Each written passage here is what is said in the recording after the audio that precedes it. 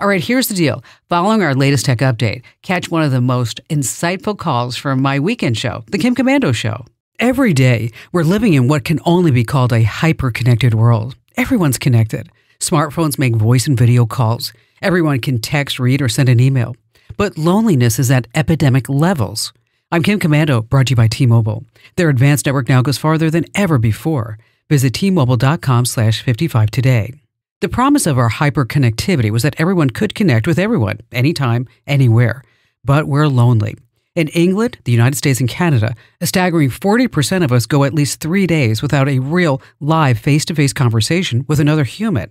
Even with employees back in the office, up to a quarter of them are still lonely, even while at work. Loneliness affects their confidence, anxiety, and sleep patterns, and those most affected are 18 to 24.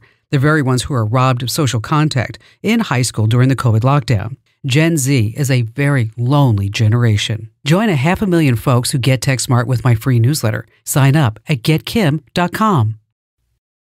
As promised, I'm now bringing you a standout call from my weekend show. Daly in Waco, Texas. Hi there, Daly. Hi, Kim. Welcome. Thank you. I'm pumped to be able to talk to you. I listen to you every week. Well, thank you, sir. Thank you. How can I help you?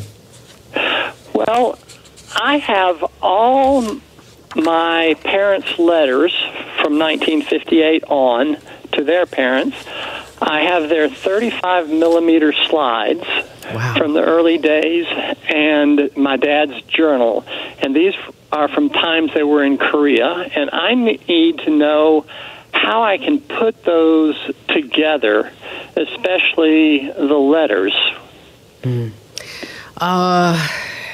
Okay. Did you hear that sigh, Daly? Did you hear that? I did, because I've been having that problem myself. Okay. Well, because there's really, I wish I could give you like an easy, quick fix, right? Like, go do this, go do that, But you're going to need a great scanner, and then you're going to, unfortunately, you're not going to be able to have any real probably way to have the computer put them into transcripts for you because of the age of the letters. Do you want to make like a book out of them, or what do you want to do? Yeah, I would like to. I mean, not to publish, but I would like to take pieces of their letters and put them together with my dad's journal and the slides that go along with them, and it would be just something for the family to have to read. That would be, posterity. You know what? That would be beautiful. That would be so awesome, Daly. I mean, what a great legacy gift that is, and where you could create a coffee table book for every family member or every head of every family so that they could pass it down generations. And so let's just start with the 35 millimeter slides. Okay, you can do those yourself with a slide scanner. Epson makes a great one, and Epson also makes a great photo scanner, by the way. So you have ways that you can do the slides yourself if you want to do that. If not, you can mail them to places like Legacy Box or iMemories. Okay, with the letters themselves, you're going to need a good flatbed scanner. And then you're going to bring them into your computer as a picture. And then, you can save them. You can embellish them. And you could even pull out quotes.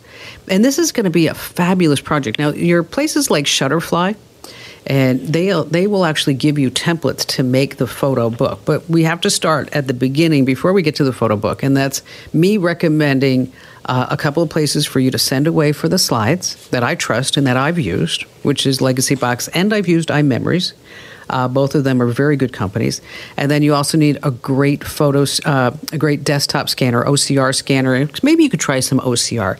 So I'm going to go shopping for you, Daly, with your money, of course. And I'm going to put some links over inside the Q&A forum for you.